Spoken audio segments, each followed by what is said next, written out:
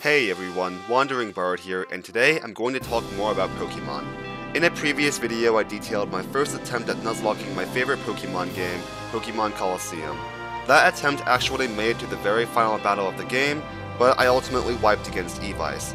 I was only able to get through attempt 1 in that video, partly because of how long the attempt ran, but also because when writing the script I made the assumption that most people aren't going to be familiar with how Colosseum is set up, since it is a spin-off game.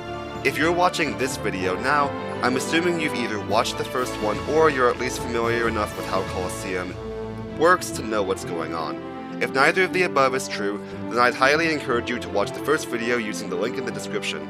For your convenience, the challenge rules are also in the video description.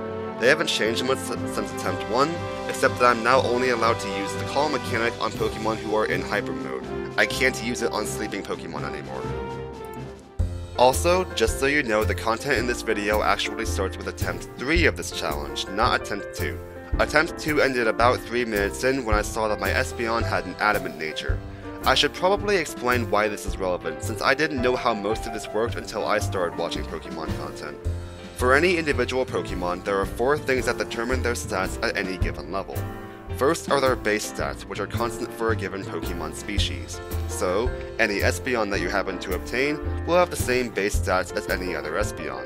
Next is their nature, which is randomly selected from a list of 25. Each nature will increase the growth of one stat by 10% at the cost of decreasing growth in a different stat by 10%. So, some natures will increase and decrease the same stat and therefore have no effect.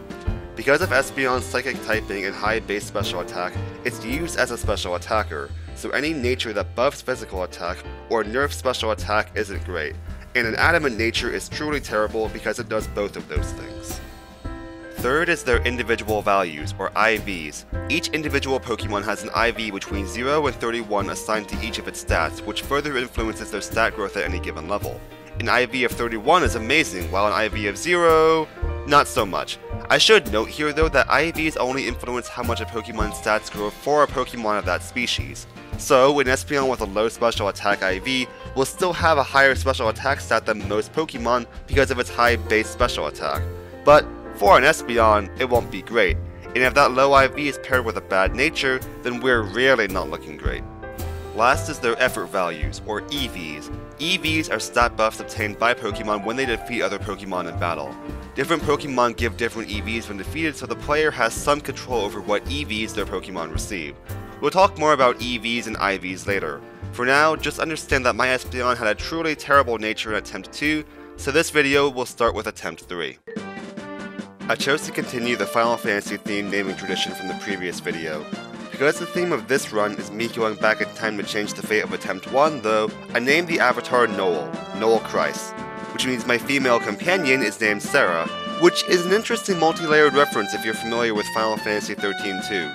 In that game, Sarah has the eyes of Etra, which let her see the timeline. In this game, she has the eyes that can see shadow Pokemon, to which these two goons take exception and they kidnap her. So, being the gentleman that I am, I walk up to them and I'm like, "You want her?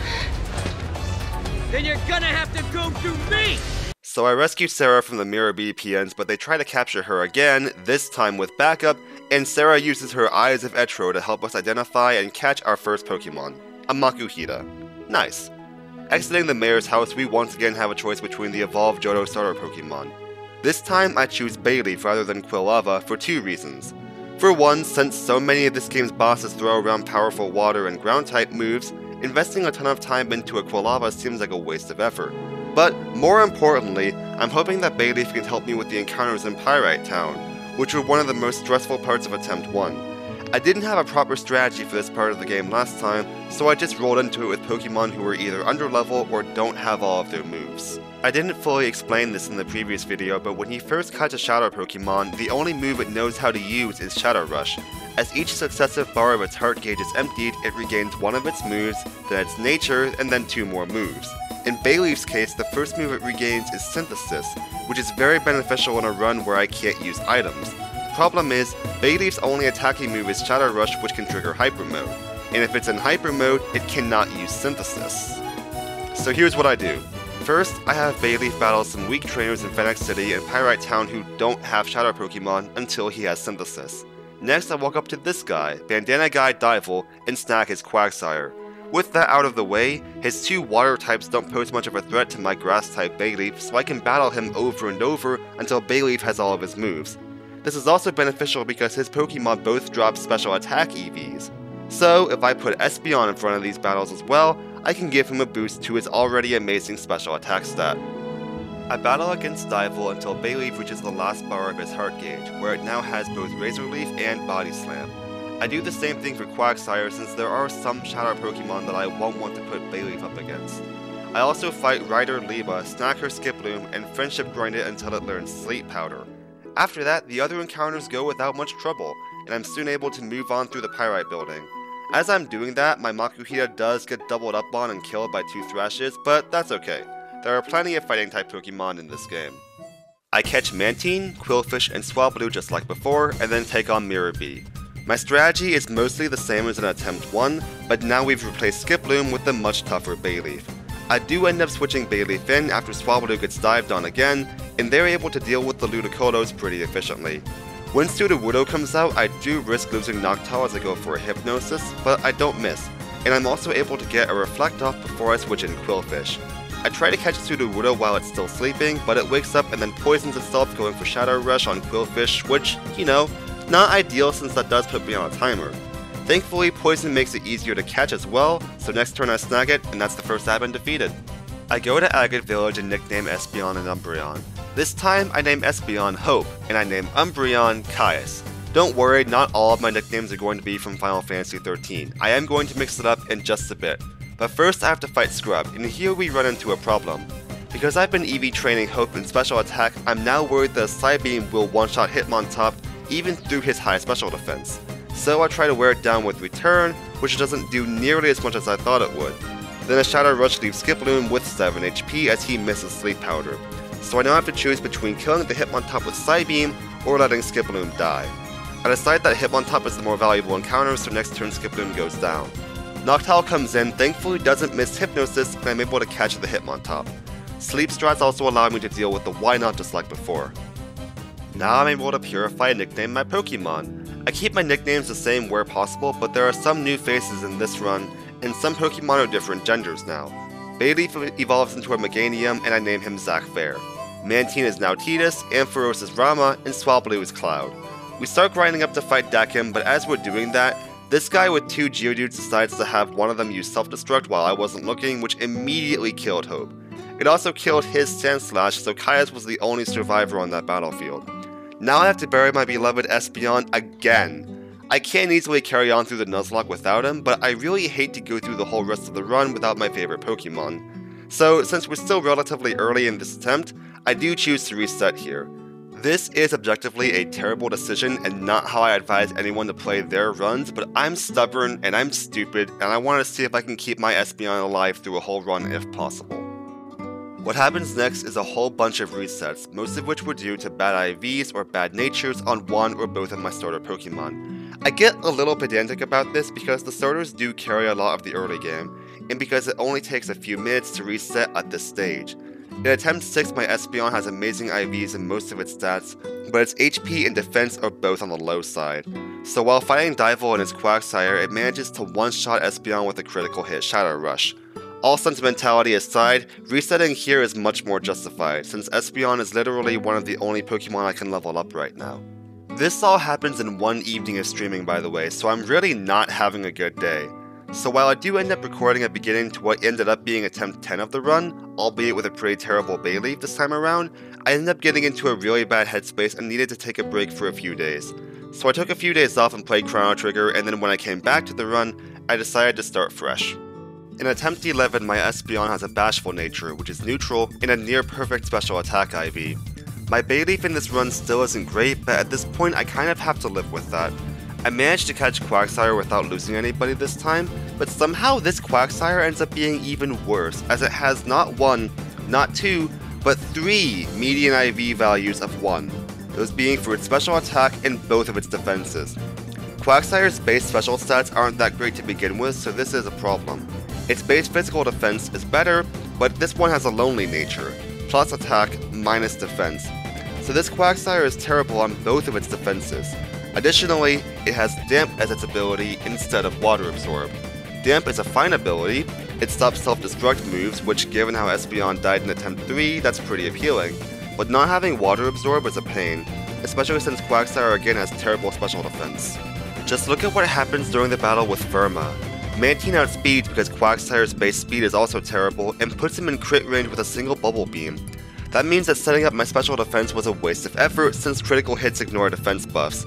Admittedly, I had kinda botched things in the fight with Wreath right before this, so my team wasn't in the best shape, and I lost my flat FE against Firma. I managed to catch the Mantine, who ironically also doesn't have Water Absorb, but I'm really concerned about my lineup here. This Quagsire being as terrible as it is constitutes a huge problem since it's the only Earthquake setup I have that isn't 4 times weak to Ice, besides Piloswine who's just bad anyway. With Nascour's Walrein waiting for me in the finale, and with me needing to use Altaria if possible for the finale as well to deal with Evice's Caesar, I choose to reset here in hopes of rolling a better Quagsire. At the very least, I know I can play the Wreath and Firma battles better. Then I get 3 special attack nerfing natures in a row on Espeon, including another adamant nature. Like, seriously, what's up with this? I know there's a fair few natures that can be considered suboptimal here, but it seems like I only get objectively bad natures or neutral ones. Where's Modest Nature Espeon when I need it? But on attempt 15, I strike gold. My Espeon here is basically a repeat of attempt 6. Neutral nature, poor IVs and HP and defense, but pretty solid in everything else. But my Umbreon has a bold nature, plus defense minus attack. Since dark type moves are special in Gen 3, Umbreon doesn't need good physical attack, so a bold nature means he'll be an absolute tank in both defenses at basically no cost. We get through the early game as usual by catching Bayleaf and Quagsire. This Bayleaf actually has surprisingly good stats this time around, except for a pretty poor physical defense due to a low IV combined with a lonely nature. This does cause some issues with getting our early encounters because Pokemon like Mischievous and Furret can outspeed and put Bayleaf in crit range with just one attack. So we can't use Synthesis as reliably, but we end up going unpunished. Our Quagsire still has Damp as an ability, and still has pretty bad special defense, but its defense and special attack are both much better this time around, so I'll live with it. It just means I need to play certain battles more carefully. This time I lead Espeon and Umbreon against Wreath and Firma since I remember that they counterpick Wreath's front 2 pretty effectively. I also go ahead and just kill the Remoraid to minimize the damage I take before fighting Firma. Against Firma, Umbreon is able to snatch agilities away from her Apom as I swap Espeon for Bayleaf, since Espeon's Confusion isn't doing much damage to the special defense tank that is Mantine. Bayleaf Razor Leaf isn't doing much either, so I go for a Body Slam, which crits Mantine and paralyzes it as Umbreon goes for a strong bite on Apom. So next turn I snag Mantine, kill Apom with another bite, and then it's smooth sailing from there. We get our cave encounters without too much incident, grind for a bit, and then take on Mirror B. This time I just lead with Bayleaf and Noctowl, since Swablu has an unfortunate habit of getting dived on in this fight, and we don't have too much trouble. Against Scrub, I'm cognizant of the fact that my Espeon is more frail than usual, so I lead with Quagsire and Skiploom, which pays off as Scrub leads with his Geodude rather than Wynot. Unfortunately, Hitmontop outspeeds all of my Pokemon, and a Shadow Rush leaves Skiploom with 4 HP. Skiploom does put it to sleep and Quagsire kills Geodude with a Surf, while on the next turn Mega Drain doesn't do nearly as much damage as I thought it would to his Clamperl, so Skiploom goes down to a Waterfall. Thankfully Hitmontop wakes up on the 4th turn of sleep, so we have plenty of time to get Noctowl and Bayleaf in, but Clamperl is still being difficult and also puts Noctowl in kill range as we put Hitmontop to sleep, so we swap her for Hope. But then we kill Clamperl, so Wynot comes in, and we have no sleep setups to use on it here. We stall a bit until we catch Hitmontop and then go for a Helping Hand boosted Body Slam, since this Wynot is just spamming Mirror Coat. But then it does use Counter, which leaves Bayleaf with 1 HP. So we stall some more with Synthesis and then try to figure out what to do. As I'm researching mid-fight, I realize that Caius is actually immune to Mirror Coat, which would be great if we could swap him in. But I also learned that Counter only sees the last physical move it was hit by when calculating damage. So, if I have Espeon go for a return and Bayleaf goes for a Body Slam, Counter will only see Body Slam, and countering a non-Helping Hand boosted Body Slam should never result in a kill on Bayleaf. So we go for it, and Wynot just uses Mirror Coat anyway, so we're all good. After this, it's time to once again get through Dakim's Grunt Trainers. This time I lead with Zac Fair and my Damp Quagsire, who is now male, so as suggestion from chat I name him Gladiolus every battle, so there's no risk of anything randomly blowing up. As I'm doing this though, I noticed that Zack Sparrow's special defense really isn't growing as well as I'd hoped. We need an intervention here, and it turns out we have the perfect item to help with this, the Macho Brace. The Macho Brace is any EV trainer's dream item. It halves the speed of the Pokemon holding it, but doubles the EVs they gain in battle. By giving this item to Zack and battling against Bandana Guy Dival over and over, I can dramatically increase his growth and special attack. I also briefly give it to Hope to give him a little more special attack before the Dakim fight, and then go to Fennec Colosseum, win some lovely TMs such as Rain Dance and Giga Drain, and then a little more grinding before I take on Dakim. I lead the Dakim fight with Zack Fair the Meganium and Tidus the Mantine. Dakim leads with his Golem and his Metang, which gives Tidus a free turn to set up Rain Dance as Zack Fair knocks out the Golem with a Giga Drain. Giga Drain also kills his Marshtomp on the next turn and heals the baby amount of damage that Metang is doing with Psychic, as Tidus Bubble Beam does a significant chunk to the Metang in the Rain. Next up is Camerupt, which Tidus kills with Bubble Beam, but sadly Giga Drain leaves Metang in the red as Entei comes out. So we switch Zack for Gladiolus as Tidus finishes off Metang, and then the two water types make pretty quick work of Entei. After that, our resources significantly open up, including access to the Under and its TM shop. So it's time for another game of what hidden power type does everybody have? But as I'm doing this, I make the stupidest misclick in my gaming life. As I'm grinding up for the battle with Venus, I stop by the Pyrite Colosseum to use their heal station.